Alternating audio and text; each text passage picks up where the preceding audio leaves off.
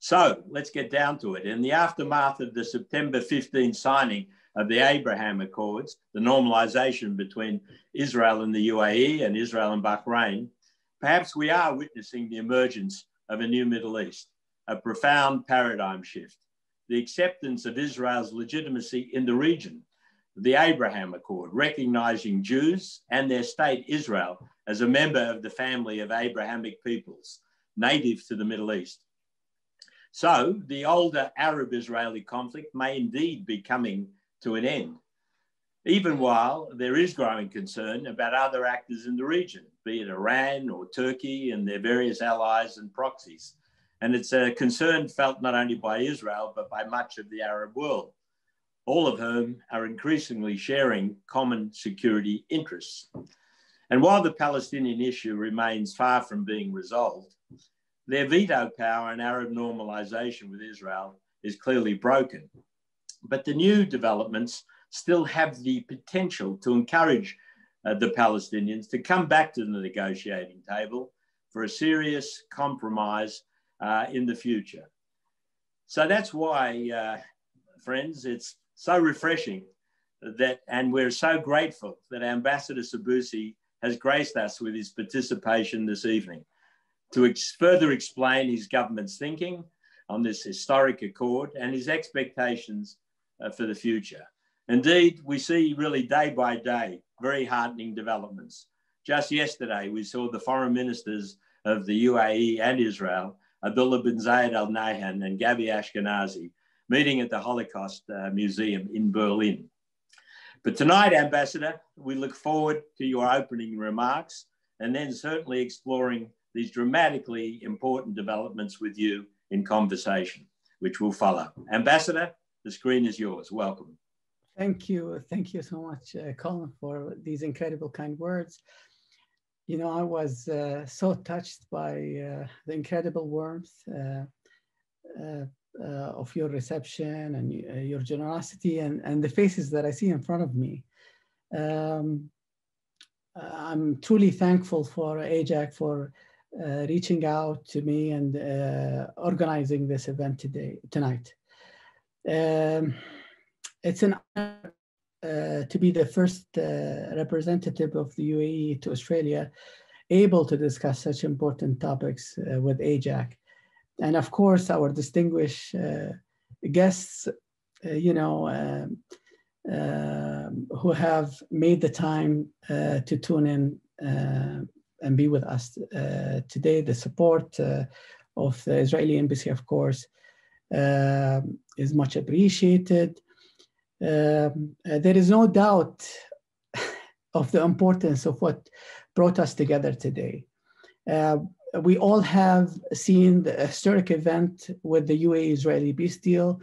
Years ago, I used to joke with my friends, you know, when talking about prospects for peace in the Middle East, and that it will take an alien invasion to bring everybody together, you know.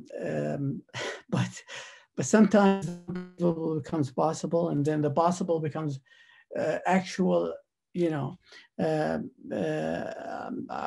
under the right leadership. Might I say, unlike the deal, let's all hope that the devastating COVID-19 does not make it into 2021. But, you know, I digress. There is no doubt that the peace deal will fundamentally change both the UAE and Israel relations, as well as the entire Middle East for the better, I'm sure. It brings a new day where old and outdated antagonisms are swept aside in favor of peace and friendship. The deal will lead to a new educational, cultural, and personal ties, such as these ones, that will deeply enrich our peoples and lives. We will undoubtedly talk about this topic in greater detail later, but now I'd like to, if you allow me just a few minutes, to talk about a topic close to my heart, tolerance, and interfaith understanding. As some of our audience here today might be aware, that the UAE has announced the Abrahamic Family House, an initiative that aims to end the use of religion as a justification of war, violence, and harm, and opposes extremism in all its forms. The Abrahamic Family House is an interfaith complex currently under construction in Abu Dhabi, the capital of the UAE. The design features a church, a mosque, a synagogue, and a secular welcome center, all together in one shared site. We believe that the Abrahamic religions, Judaism, Christianity, and Islam, are united by the belief in God. And all three share in a history connected to the patriarch, Abraham, may peace be upon him. This initiative is a pillar for peaceful coexistence, and with no doubt is a practical example of interfaith dialogue that will result in constructive and positive interaction between peoples and nations. Of course, the interfaith institution was brought into being by His Highness Sheikh Mohammed bin Zayed Al Nahyan, the Council of Abu Dhabi, in February of 2019, after last year historic visit of His Holiness Pope Francis to Abu Dhabi. And right after the meeting with the Pope, His Highness allocated a plot of land on Saadiyat Islands in Abu Dhabi. This is where the Louvre sit and many other distinguished organizations or institutions. And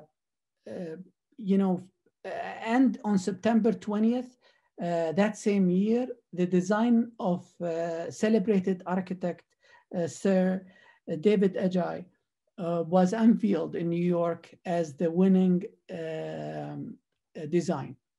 His elegant designs of 3 cubic temples representing each Abrahamic faith incorporates the value of the house into the design seamlessly. Each of the 3 houses of faith will stand at the same height to symbolize equality. Each is joined by a common courtyard to form a common meeting point, both physically and symbolically. And the site includes space not only for worship, but also exhibitions, programs, conferences, and of course, interfaith dialogue events. I should note that the UAE did not become tolerant, in 2019, which, by the way, is themed around tolerance. But the UAE was built on religious tolerance out of both visionary wisdom and necessity. When the UAE was formed back in 1971, we're very isolated, vulnerable. We lacked security, infrastructure, and even basic services. It was the strength and the vision of Sheikh Zayed bin Sultan Al Nahyan who welcomed the foreign experts and workers, regardless of culture or religion, to ensure the country's future. Sheikh Zayed was always a devoted Muslim, one who believed all human beings are brothers, regardless of belief. As he said it, the true Muslim is friendly to all human beings and a brother to other Muslims and non-Muslims alike. This is because Islam is a religion of mercy and tolerance, His Highness, may he rest in peace, said. Of course, she's the founder of the UAE. The mission of the Abrahamic Family House will be to enhance understanding about all faiths and nationalities, and reflects the UAE firm belief that faith, understanding, and tolerance is a core element of global and regional stability, increased collaborative opportunities of all kinds, expanding economic prosperity, strengthening international relations, countering violent extremism, cross-cultural education, and of course, peace. We can all see from this the seeds that led to the UAE-Israel peace deal. This deal, a prime reflection of our belief in tolerance, the acceptance of differences, and the desire of peaceful coexistence. My wish is that the design of the Abrahamic family house comes not only to represent our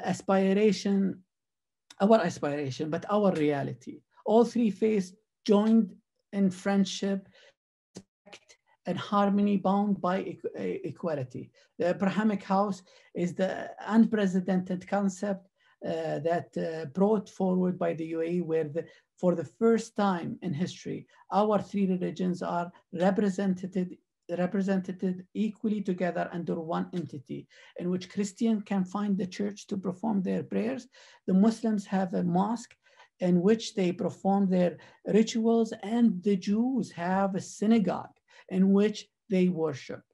I cannot describe to you, Colin, and dear listeners, the first time I heard a Jewish prayer, and it wasn't, and wasn't really sure if it was from the Quran or not. This proves that to the world that the UAE is doing the best to promote values of tolerance, peace, as His Highness Sheikh Mohammed bin Zayed Al Nahyan said, and I quote, "UAE is a nation of tolerance, peace, cultural diversity, and coexistence." Thank you. Colin, back to you. Okay, thanks very much, Ambassador. Thanks very much for covering so many important issues and doing so in such an encouraging way. Perhaps I could start by just asking you to elaborate a little bit more on the high hopes that the Abraham Accords have raised in terms of the areas of cooperation that might develop between the UAE and Israel in particular, obviously economic, high tech, and so on. Could you give us your perspective regarding what those areas might be and where you think the cooperation might be the most fruitful? I think, you know, the Accords represent an opportunity to seize upon the region's potential, where 65% of the population is under the age of 35. Our nations look forward to strengthen joint cooperation in various sectors, including health, technology, energy, tourism, education. Already the UAE and Israel are engaged in discussions on cooperation regarding COVID-19 vaccine development to expand and intensify research and treatment on the coronavirus, as well as, you know, working groups are, you know, making progress on a range of bilateral cooperative initiatives across key sectors. You said it best, you know, there is all, it seems like every day is something. And I'm really astonished by how fast we're moving forward. I think there was something very significant in the energy area that happened in the last few days as well. Yes, I've seen it in many areas, really. You know, the energy, on the strategy between our Minister of Energy and his counterpart, and you know, there are many interesting projects, and really the possibilities are limitless. Okay, so let me just follow up there. You know, talking here from our Australia, I mean, the fact of the matter is that Australia and UAE have a very substantial economic relationship. Do you see any scope for some type of trilateral cooperation involving the UAE, Israel, and Australia on the horizon? Absolutely. You know, there is lots of room for synergy between the UAE, Australia, and Israel. I believe the basis for that will be the cooperation that exists in a bilateral level between all three countries. And in my opinion, I see room for cooperation in really in food and water security. You know, agriculture, of course, is a big theme. Science, technology. Like I said, the possibilities are limitless. Just following up on that, I mean, do you really think that Australia, together with UAE, could also play an even more active role in terms of promoting conflict resolution and dialogue, you know, ultimately, hopefully more peace in the Middle East in the wake of the Abraham Accord? And I note in particular that the UAE is a candidate for a seat on the UN Security Council. I truly believe that Australia has the potential to play a very large role in the area. You know, we have to look at the cooperation that already exists between the UAE and Australia in the region. There is a long-standing military cooperation. There are Australian troops serving in Al Manhad Air Base, and we have both participated in the international coalition to defeat ISIS, for example, and the international maritime security construct. We share common values when it comes to fighting extremism, countering terrorism, and we share common interest in, of course, in de-escalation of conflicts in the region, which will lead to peace and security in the Middle East. We hope Australia continues to play that important role. Australia, you know, thanks to the Australian government and the Australian people, have a good credit everywhere. It's, you know, it plays a vital role on the world stage, and the people trust what Australia has to say. And we certainly hope that Australia continues to play that important role that helps preserve the peace and stability in the region. But speaking in general, you know, maybe you can, you know, share with me your thoughts about this. And it's very important, I think, and of course, Australia has been very supportive, both the government and the opposition, of the deal. I think in general, and this is to everyone outside, you know, out there, it's very important not to send wrong messages, just for being, you know, neutral or for whatever reason. So it's my hope that that things can be clear and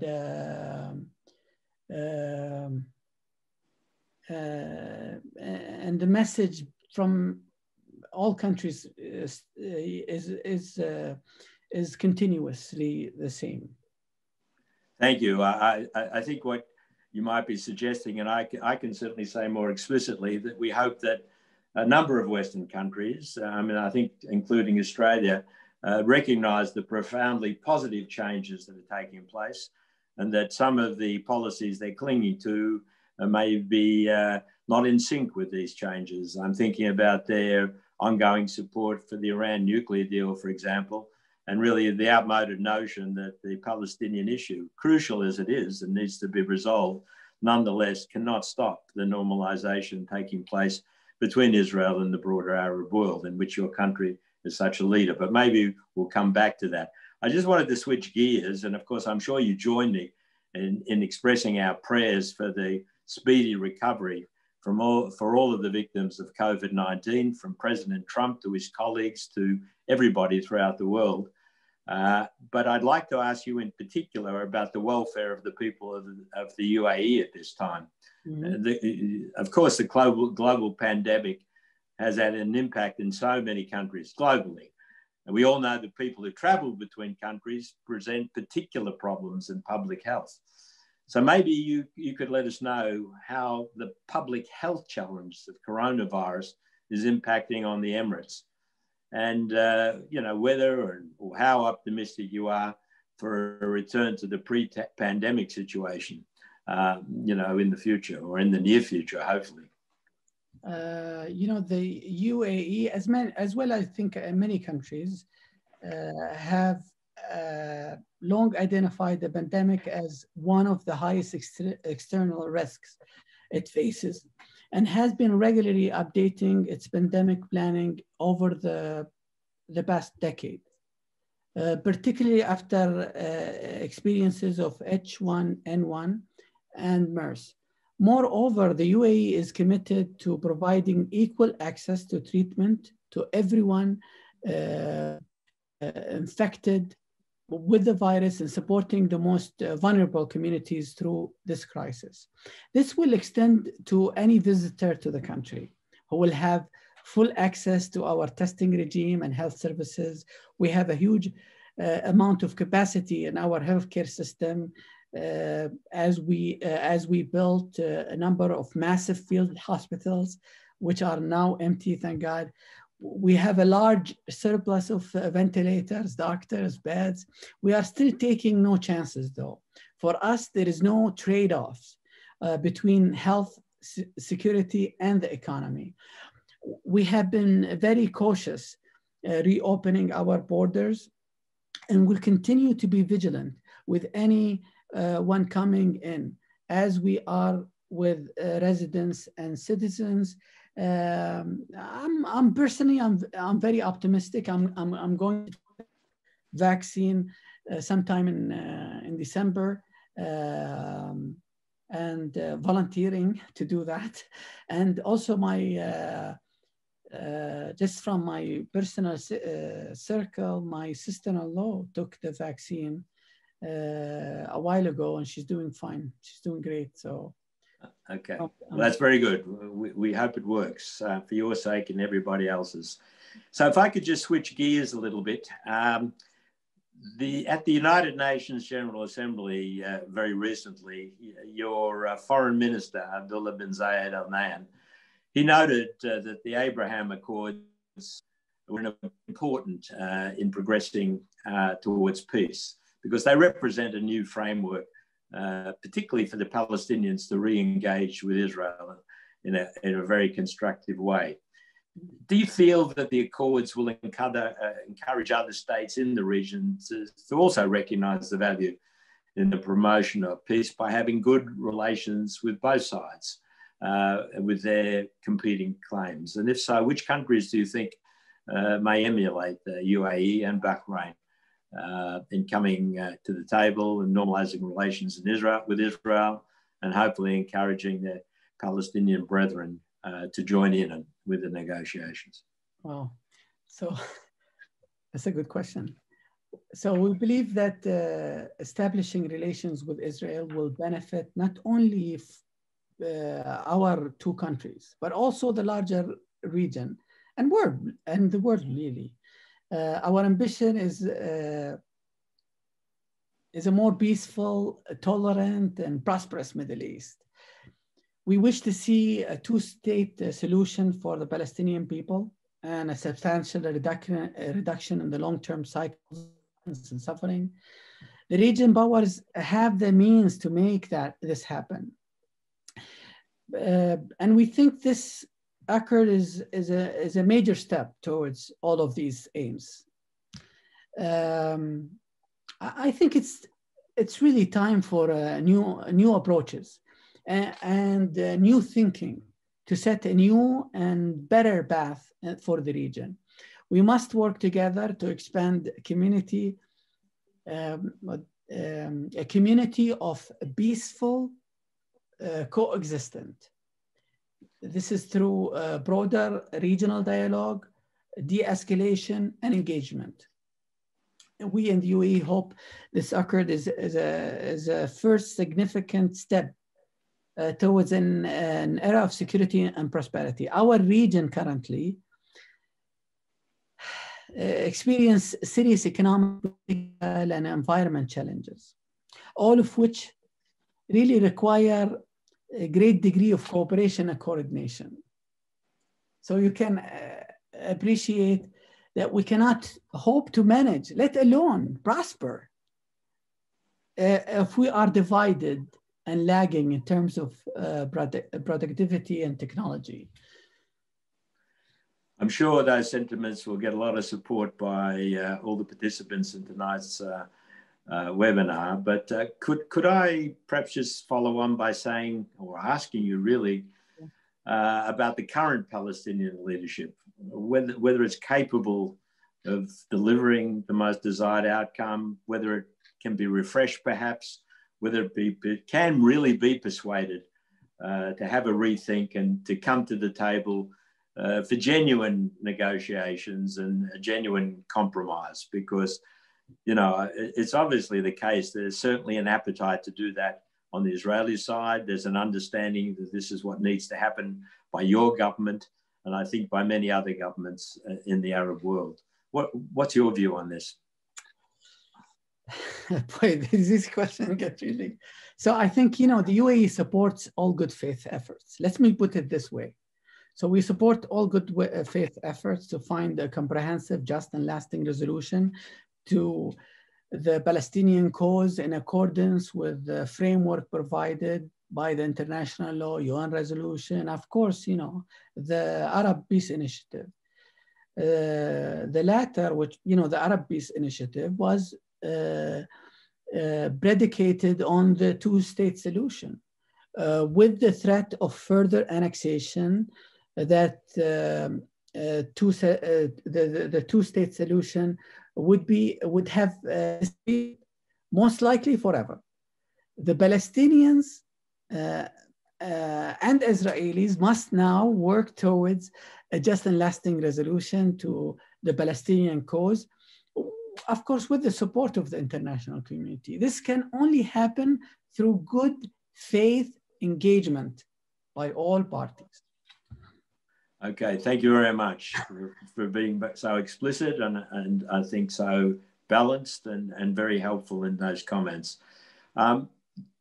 Your foreign minister at the UN in that address also spoke about the expansionist ambitions of some states in the region and called to put an end to the interference by those states in the internal affairs of others. Now, it's no big secret, of course, there is widespread concern in the region by the behavior and the involvement of particularly Iran, but also increasingly Turkey. Now, I wonder if you could, without putting you in the hot seat, perhaps expand a little bit on these concerns and really what the international community should be doing about them from the perspective of the UAE. And indeed, I reiterate that I think many Western countries, you know, have been slow to recognize the profoundly positive changes taking place and still perhaps attaching too much faith to, you know, the Iran nuclear deal, for example, and delivering the goods when, in fact, of course, the outcome of that has certainly from my point of view, I think from the point of view of Israel and many other observers, the outcome has not been what was expected. It's been problematic. Ambassador, what do you think? Well, I tried to be blunt because I don't think I can go on this. But I have to say that Turkey continues to play a disruptive role in the region, especially in its attempts to undermine the security and stability of Libya. Turkish military activity in the Libyan maritime region represent a clear violation of Libyan sovereignty and also a violation of the international law and UN resolutions. The UAE remains strongly concerned over Turkey's support for terror groups and militias exploiting the security vacuum in Libya.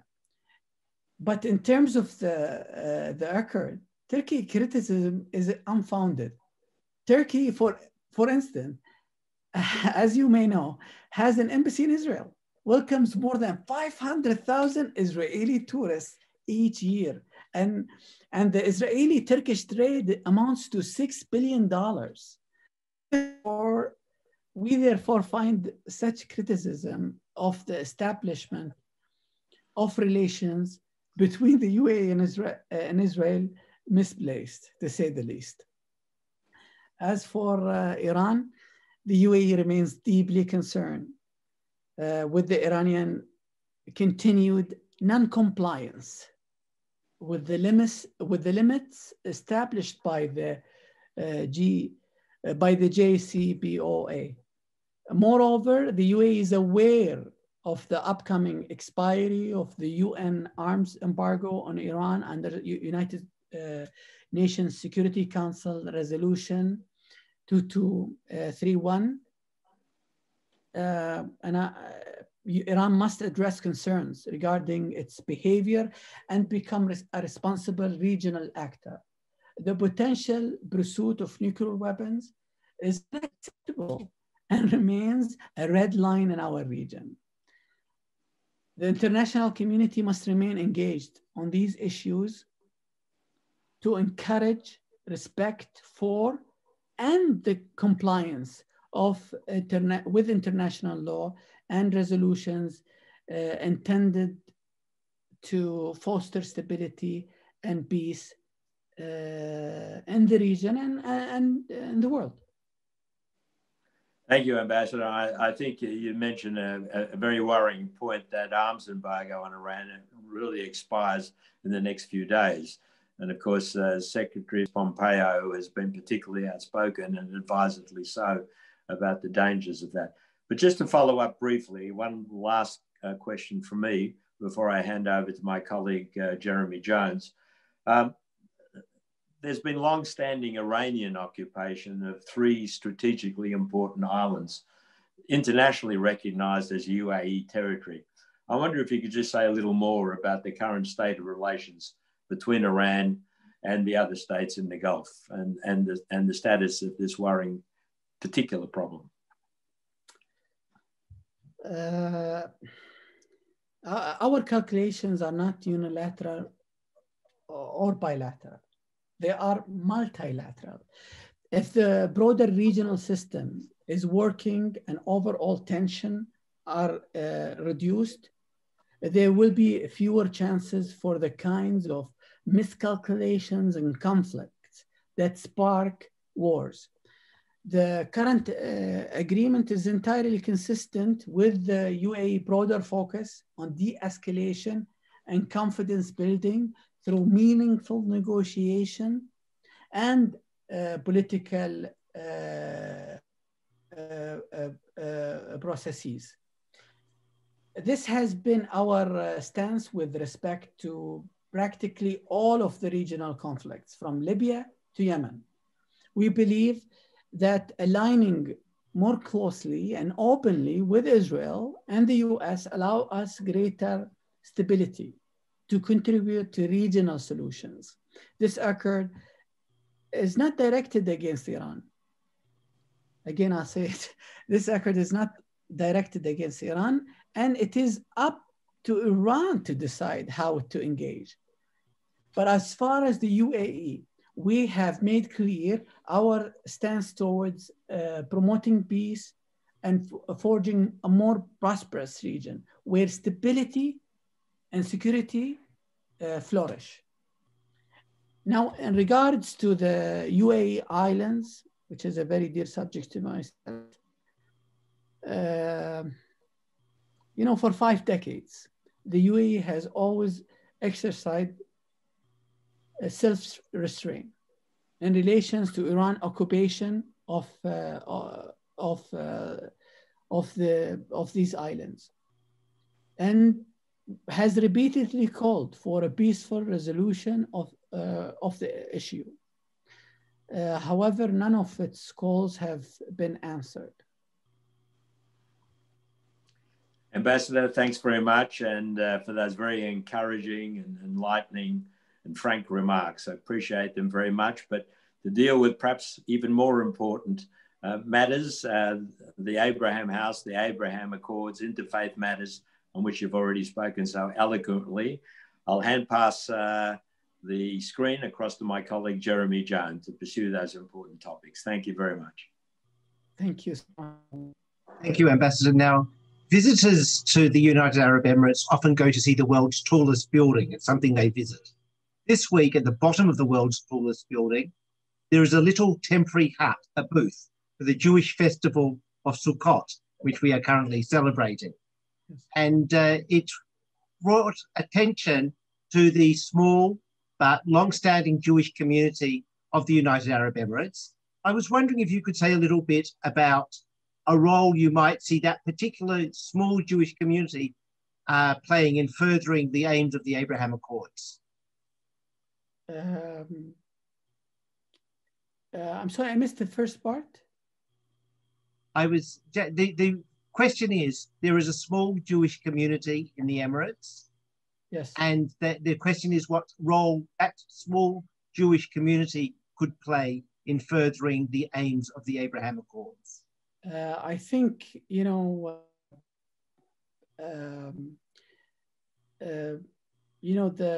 tolerance, we are sure that many Jewish visitors will come to the UAE. It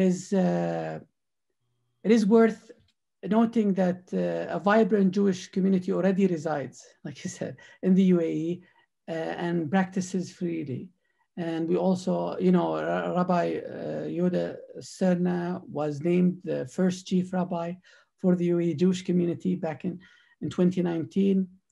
Moreover, I spoke about the Abrahamic family house, which will, have the synagogue, the church, and mosque on its premise, and it's going to open very soon in 2022, and will offer a space for prayer and reflection, like I said, for the country Jewish community as well as the synagogues that already exist.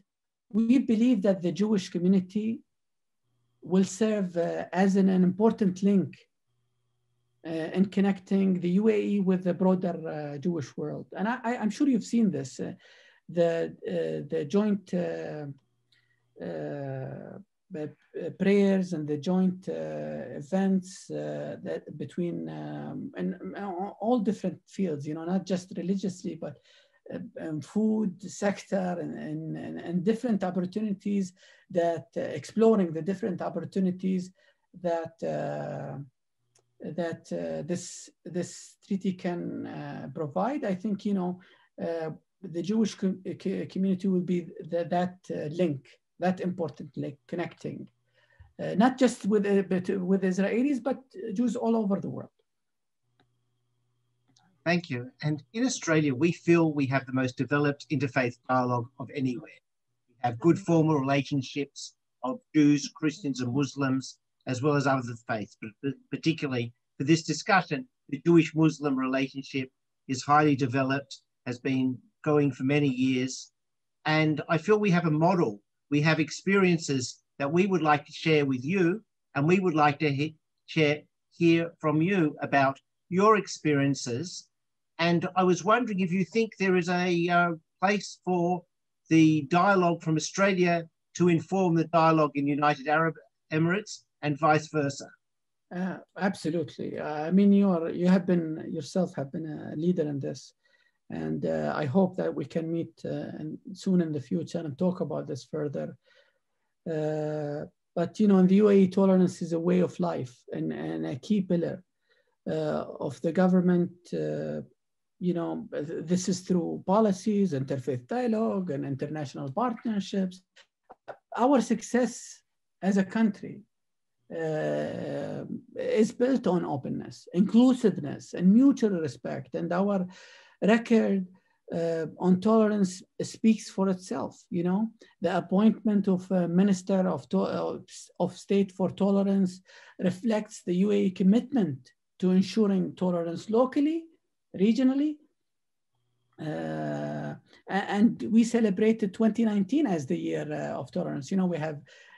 We theme years behind the concepts, and the UAE is proud to lead the region wide indices in tolerance toward foreigners year after year. With more than two, and I've said this before, with more than nationalities living together, the UAE is one of the most diverse countries in the world. As such, we believe we can play an important role alongside Australia, of course, in promoting a broader culture of tolerance and interfaith cooperations worldwide, drawing upon the unique experience of our countries to foster inclusivity and respect for religious and cultural traditions. Furthermore, I'd like, maybe we can talk about how we can strengthen these communities against the hate speech, against extremism, violent extremism speech, and I think, which I think equally important. Thank you. Now, we actually have in our conversation online some people from Indonesia who are involved in the traditional Islam of Abu Rahman Wahid of Gus Dur, who really wanted to take to the world a different form of Islam than had been represented by those who have used it as a justification for intolerance and hostility rather than for positive human values. And I was wondering if you perceive the Abraham Accords as being a way of inspiring inclusive Muslims from around the world to be more proactive and certainly more public in their activities. I'm sorry, I didn't get your question. Sorry. I was saying the Indonesian Islam. Within Indonesia, there is a tradition, a strong tradition of inclusive, moderate Islam. But there's also always a question of the battles within Islam between those who are exclusive and hostile to others, as against those who have a positive, inclusive, constructive view of Islam. And I was wondering if you felt the Abraham Accords were going to be able to encourage moderate Muslims, inclusive Muslims, to be more vocal in the discussions within Islam and in global affairs. I hope so. I mean, we encourage dialogue as long as it's based on respect, it's based on respect for other people's beliefs. And I think, many initiatives in that area taken by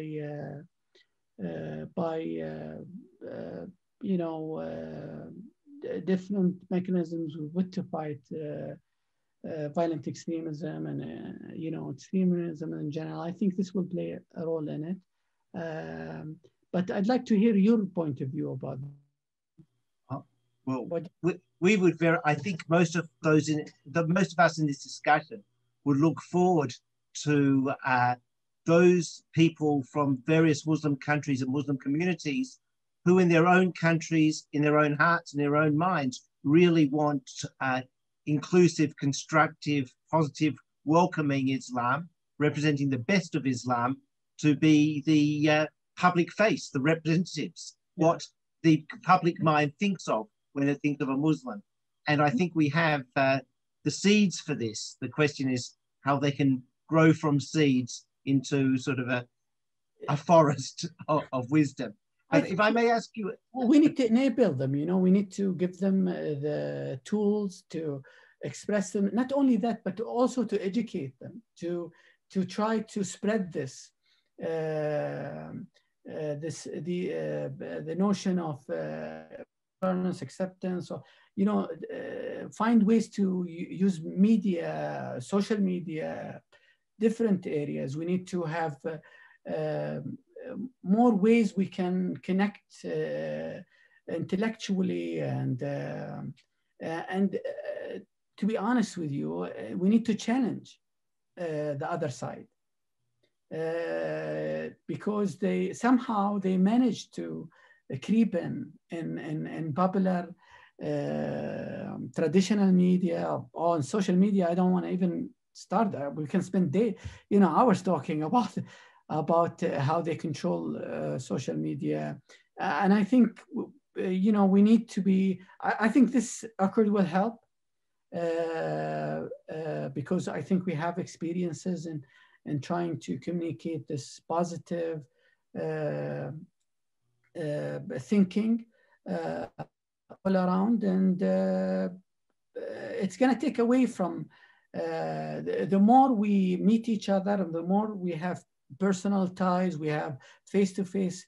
Unfortunately, with COVID-19, it's very hard, but you know, this will suffice for now. I think things will be better, and these people will be empowered. We need to empower them. And on a different subject, but related to civil society rather than the big political picture, many Australians have heightened awareness of the UAE since this country joined the Asian Football Federation. We've seen the UAE as a footballing rival to be respected, and we always look forward to the great contests. We have heard that sport could be an important part in the soft diplomacy between the UAE and Israel. We would very much like to know your views on the potential of sport to bridge gaps between peoples. And on a similar theme, we've seen musicians from the UAE and Israel begin collaborations. And I was wondering if you could tell us a little bit about the cultural scene in the UAE and what role it might play in building bridges between peoples. You know, my predecessor, Dr. Ubaid Al-Kitbi, he's now the former ambassador to Australia and now Assistant Minister for Military and Security Affairs. Is a big proponent of sports diplomacy. He's quite the athlete, to be honest, and he's always, you know, running or on bicycle or something. And when I came in, everybody in the embassy were you know, either have participated in a marathon or did this or that, which is I'm more of you know, of someone who reads and thinks but you know, I believe that sports diplomacy, I mean, look at the Special Olympics which we hosted last year. Sports diplomacy is an important way to build bridges between peoples and open channels of communication. Sports are also of major interest to many of the diverse nationalities that reside in the UAE. You know, and we believe forging bonds over sports could help in strengthening ties between the UAE and Israel for sure. I can start, you know, imagine. You know, it's worth noting that the UAE previously hosted Israeli athletes in numerous games and competition. You know, barrier to establishing relations with between each other, but you know. But regarding, you know, the cultural, if I want to move on, so regarding the cultural scene, in 2020, the UAE ranked first in the region and 18th internationally in the Global Soft Power Index. This is really a testament to the nation's ongoing commitment to ensuring an environment of opportunity, innovation, development, and tolerance for all citizens, residents and visitors to the UAE, and ensuring, you know, the peaceful, you know, ensuring that respectful, mutually beneficial and peaceful relationship with the international community. It's imperative that countries work together to build trust and understanding in order to successfully tackle global challenges together. Cultural and public diplomacy aids in eliminating divisions and distrust between nations and allows the global community to work together in addressing challenges such as climate change, extremism, gender equality, of course, and education.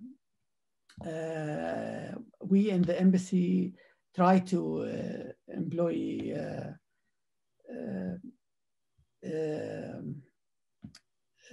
events or, you know, these tools in our outreach effort to the Australian people.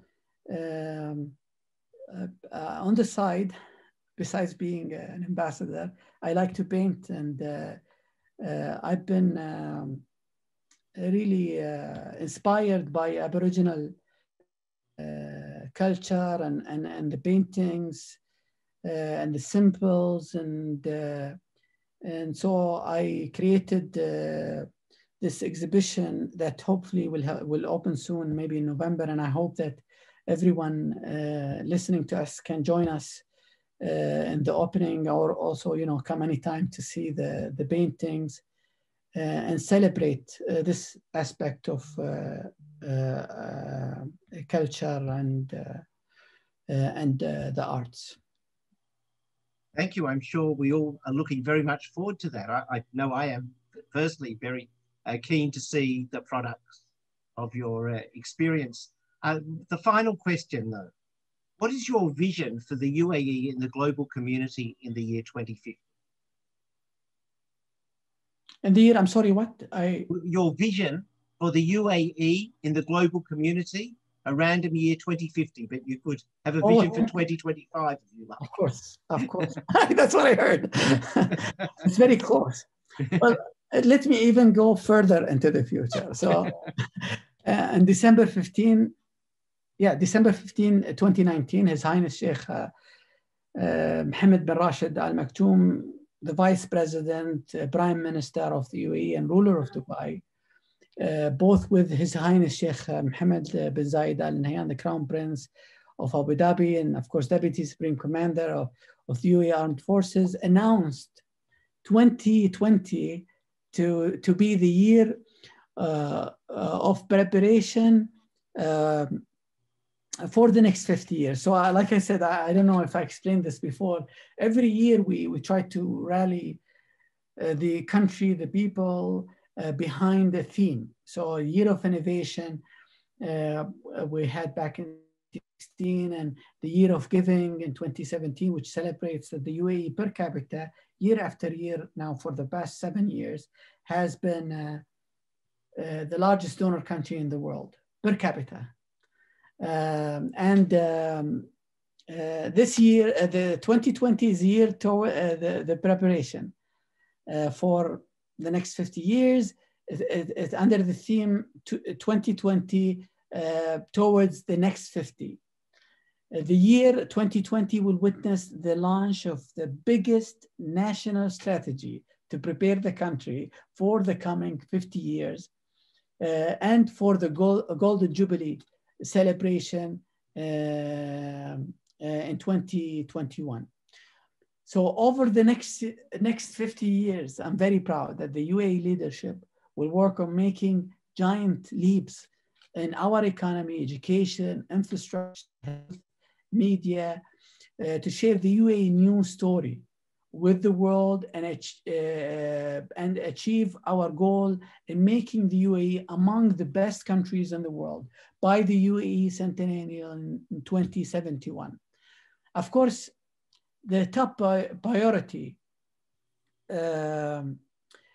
of national work within the next 50 years will be placed on investing in talents and capabilities, strengthening our system of values based on tolerance, openness, and coexistence, and preserving our national heritage, customs, and traditions. We will also dedicate our efforts to remain at the forefront of global competition and lay strong foundations for the sustainable development of coming generations. Thank you. And it's now my pleasure to invite the National Chairman of the Australia-Israel Jewish Affairs Council, Mark Lieber AC, to wind up tonight's proceedings. Mark, please. Thank you. Thank you.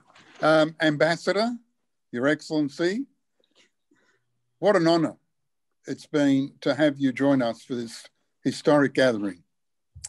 I understand that AIJAC is the first Jewish organisation that you've addressed since the establishment of full diplomatic relations between the United Arab Emirates and Israel in August. We are most grateful to you for accepting our invitation and for the insightful perspective you've given us this evening. In fact, for the many insightful perspectives that you've given us this evening. To have you engaging with us in this way is a powerful demonstration of the significance of the new agreement, which is as much about the opportunity for people-to-people connections as it is about a vision for peace in the Middle East. It's about people like us all over the world speaking with one another, listening to one another, and all that flows from that: the business opportunities, the cultural exchange, the newfound focus on the many aspirations that we have in common. After all, what is peace for if it is not for the benefit of people and communities? Here in Australia, the Jewish community views it as a precious opportunity, and we look forward to many more events like this one, hopefully held in person in the not too distant future. Once again, Your Excellency, please accept our heartfelt thanks for your wise, warm, and generous participation this evening. Thank you so much. Thank you, Mark. Thank you, everyone. Ladies and gentlemen, that's all we have time for tonight.